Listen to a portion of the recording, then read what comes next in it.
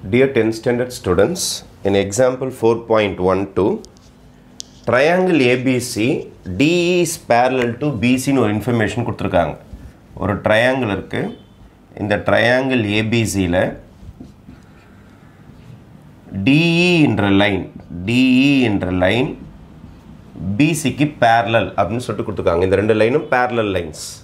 சில information கொடுத்திருக்காங்க. AD ஓட ஆன்சர் x, DB ஓட ஆன்சர் x minus 2, AE ஓட ஆன்சர் x plus 2, EC ஓட ஆன்சர் x minus 1. இப்போ find AB, AC லாம் கேட்டிருக்காங்க. In triangle ABC, இந்த triangle DE யும் BC யும் parallel. DE is parallel to BC. நம்ம Thales theorem என்ன சொல்லுதுன்னா, ஒரு லைன் வந்து intersect பண்ணி third sideக்கு parallel இருந்ததுன்னா அது வந்து balance ரெண்டு சைடு same ratioல divide பண்ணும். Same ratioனா என்ன அர்த்தம்னா AD by DB is equal to AE by EC. அதான் Thales theorem அல்லது basic proportionality theorem. By basic proportionality theorem அல்லது by Thales theorem. எது எழுதினாலும் ஓகே.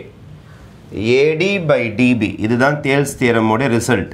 AD இங்க வந்து ஸ்டாப் பண்ணிட்டு இங்க போறேன் DB. அதே மாதிரி இந்த ஸ்டைல்லயும் செய்யணும்.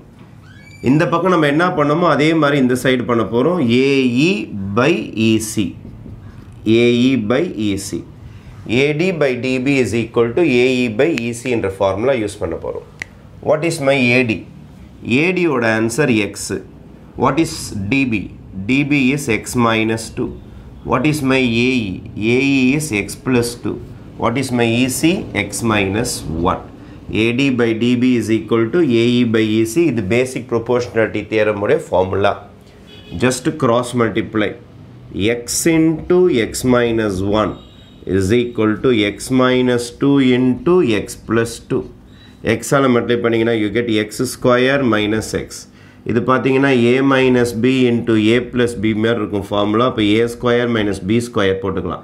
a minus b into a plus b. இப்போ a square minus b square. அப்போ x square minus x is equal to x square minus 4. அப்போ இந்த plus x square இந்தாண்ட கொண்டு வந்துருங்க.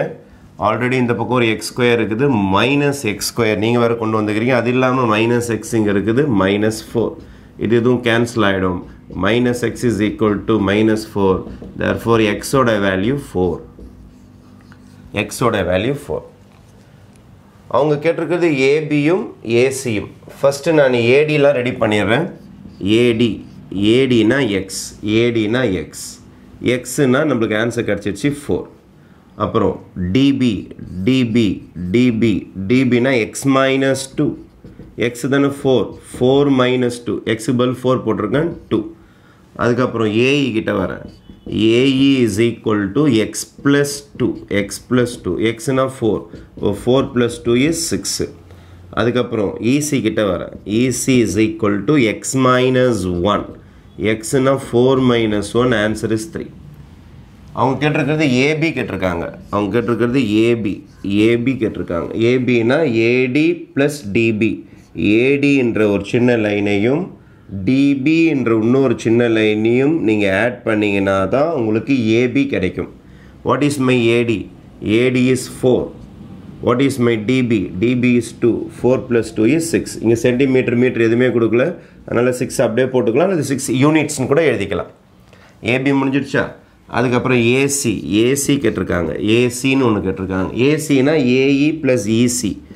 AE plus EC. AE ஓட ஆன்சர் நம்மக்கிட்ட இருக்குது, இதோ இருக்குது 6. ECனா ஒரு 3. இதை கூட்டிங்கன்னா ஆன்சர் வந்து 9. அப்போது your AB answer is 6 and AC answer is 9.